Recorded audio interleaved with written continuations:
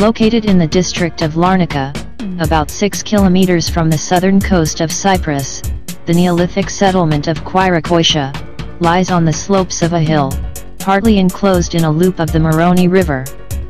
Occupied from the 7th to the 5th millennium BC, the village covers an area of approximately 3 hectares at its maximum extent, and is one of the most important prehistoric sites in the eastern Mediterranean.